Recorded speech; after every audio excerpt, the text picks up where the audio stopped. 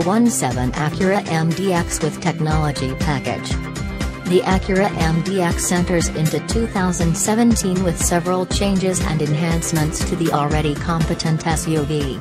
Refreshed styling shows off Acura's new pentagonal grille, absent the divisive beak that graced previous models, while dual exhaust tips add a little character to the rear end. Inside, Acura have given the MDX a more tech to make the vehicle even easier to live with, including standard suite of safety and driver assistance technologies which Acura have dubbed AcuraWatch. AcuraWatch includes features like a lane keep assist function, adaptive cruise control, a road departure mitigation system and a collision mitigation braking system. Top customer reviews. By Mercury on May 18, 2017. Have had this SUV, 2017 SAWD with tech, for about a couple of months now.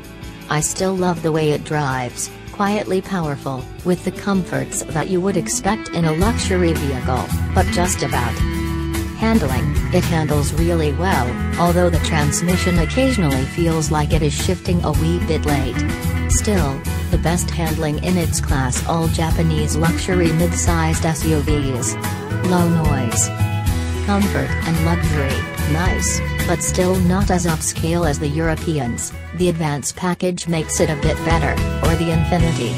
The third row is really for little kids, and my 11-year-old was not at all happy downgrading from a 10-year Sienna third row to the one in the 2017 MDX.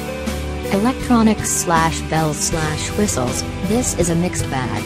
The Acura gives you a ton of stuff, but the ergonomics of the controls suck. The shifter buttons are difficult to get used to, and I'm not sure why we need a 100GB hard drive anymore. Also missing is Apple CarPlay, which incidentally is available on Hondas. Go figure.